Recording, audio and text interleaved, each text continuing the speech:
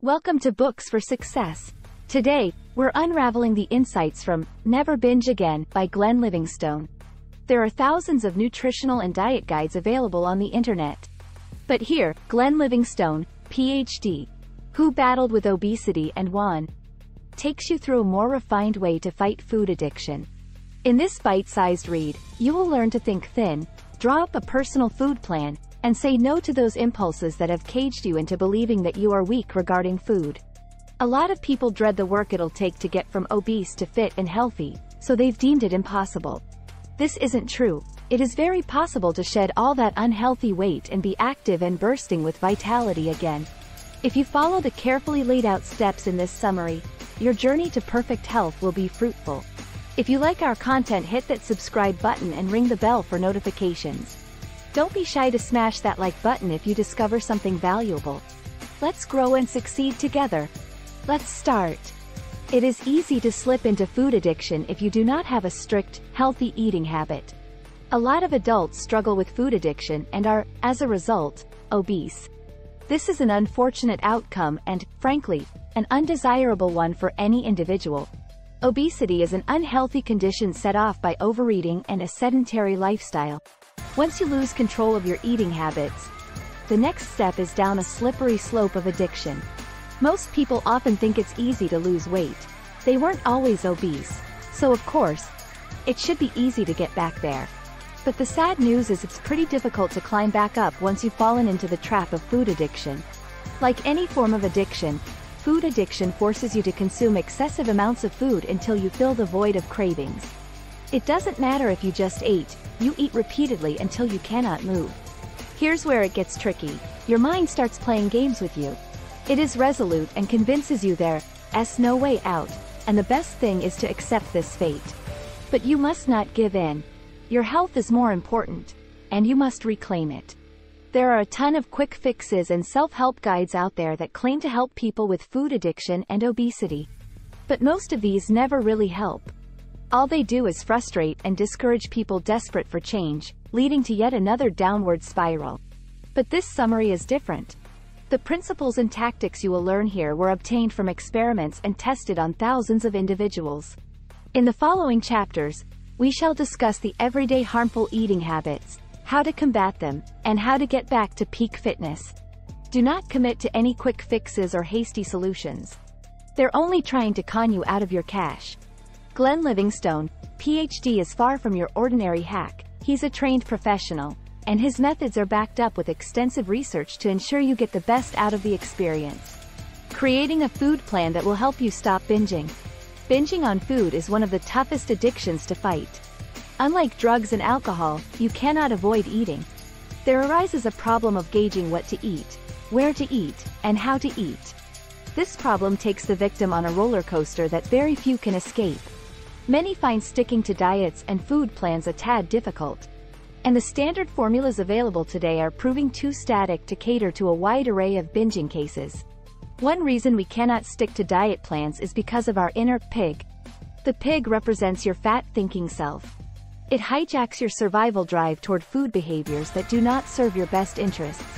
It's an out-of-control eating machine that will destroy everything if you love it.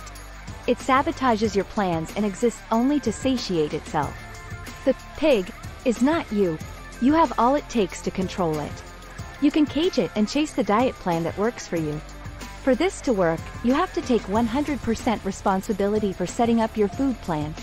It is okay to consult a nutritionist, but choose what works for you. In addition, your food plan should exude clarity. You could write it down and pin it to a wall to realize when you are off track. And when you start, you should also identify the squeals of the pig, that is, the voice that will try to obstruct your progress. To shut it out, you could set up rules to guide you through this process. First, define eating habits, or habits in general, that you should never again indulge. For instance, you could pick a specific food or category you must drop. Second, define habits or things you will always do, such as eating more vegetables, drinking more water, or working out. Next, choose eating habits that your dietary plan does not restrict. Label these foods as unrestricted. Lastly, categorize some food under conditional and define the exceptions that could permit you to take them. For example, You could decide to only take soda after you have finished a workout session. Discomfort is normal as you comply with your food plan. It is typical to feel discomfort when walking down this road. You are in constant war with the pig in you, and it will remind you of all the pleasure you get from eating junk. It will tell you that your decision to abstain from a category of food is slowly killing you. It will tell you that you are in discomfort, a lot of it. You will feel like a part of you is slowly slipping away. Also, you will have a face-off with your cravings. And judging by how our society favors unhealthy diets and food, you will undoubtedly feel overwhelmed by your decisions. You will agree that there is no respite for those who have dedicated themselves to eating right. However, there is a way you can win, regardless of the mounting pressure to fail. You should not forget your food plan and all your nevers, always, unrestricteds, and conditionals. Remember that all those things telling you to give up and go back to your old ways are the pig. Always remind yourself of the promise you made never to binge again or to never indulge in eating unhealthy food. Nevertheless, if you lose your way and binge, you have to learn how to get back on track, or else you give up. To find a way to stay ahead of your fears, guilt, regrets, and failures, you must rely on progress rather than perfection. There are many reasons you shouldn't pursue perfection. One of them is that your pig could capitalize on your perfectionism strategy when you fall. It will tell you that you are flawed and weak and that you cannot do right by yourself or keep your word. As such, you must set up a framework to counter the barrages on your confidence and your will to continue. To pick yourself up, you should identify the factors that caused you to binge.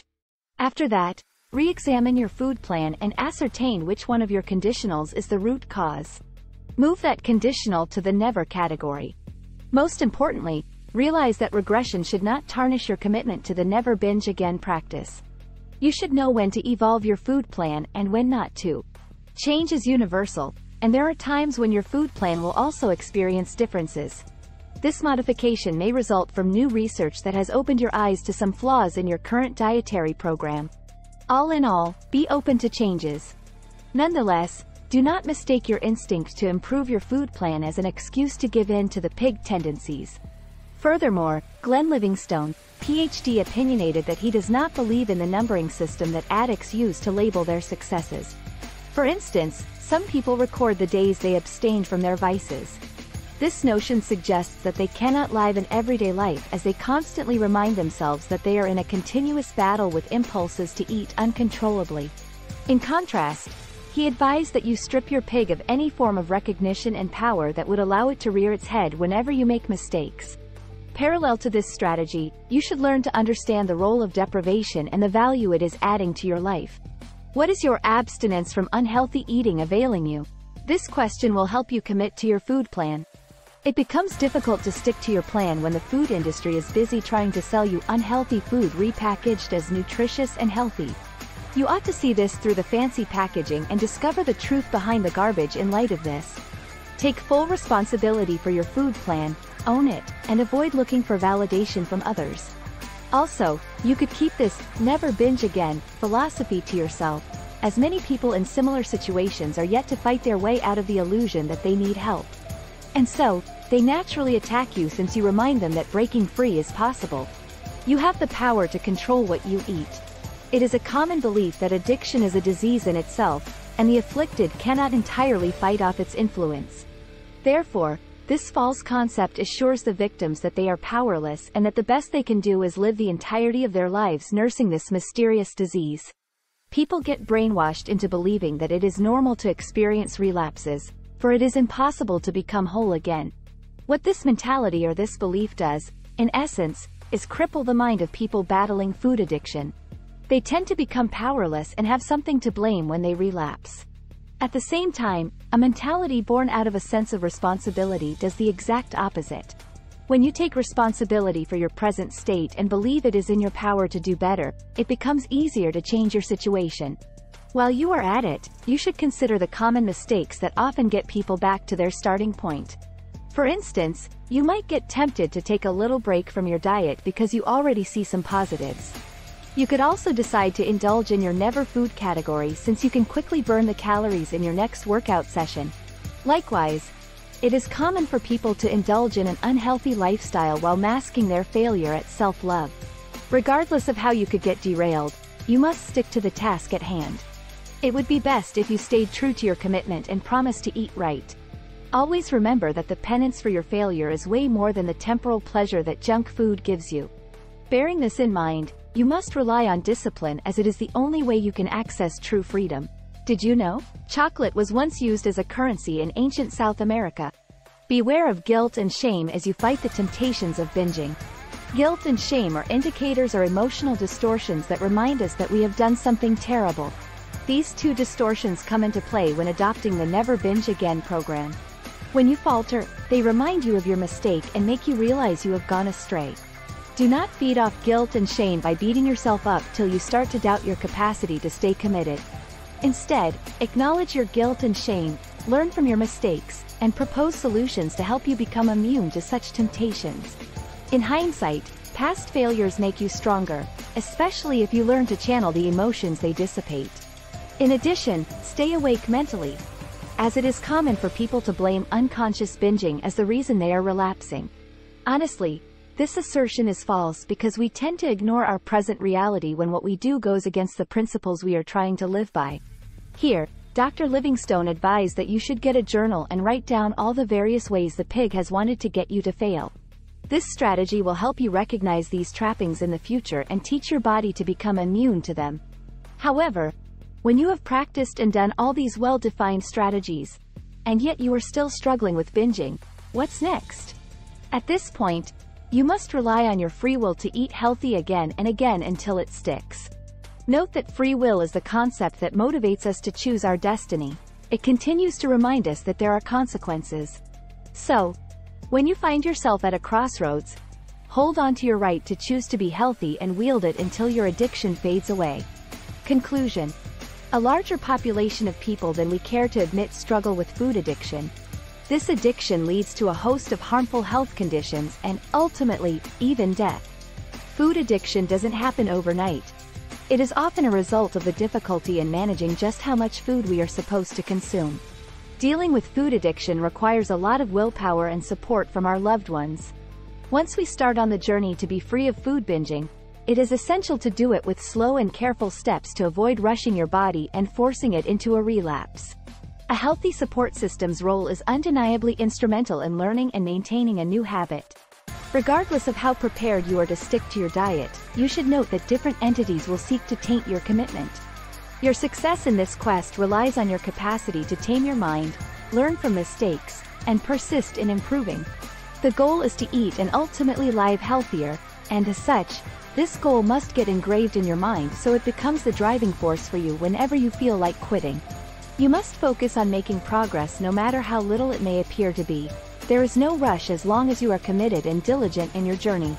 If you feel like quitting, consider taking a break, but only a short break so you don't fall back into harmful habits again.